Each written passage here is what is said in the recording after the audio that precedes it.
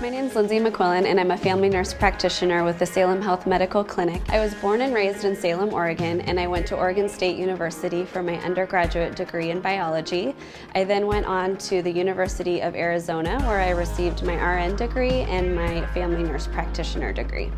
I became a family nurse practitioner because I wanted to develop relationships with my patients over time. I chose primary care because I enjoy preventative medicine and also working with patients of all ages. The first time I meet a patient, I hope that I come across as knowledgeable and caring and that I have reviewed their medical record thoroughly so that we can put in place the best treatment plan. When I'm not in the clinic, I enjoy spending time with my family, my husband, and my 2 young children. I would take a sandy beach or a backpack through Europe any day, and I enjoy participating in organized races. I appreciate Salem Health's commitment to the care team model, and I truly believe that together as a team, we can provide the best care to the patients.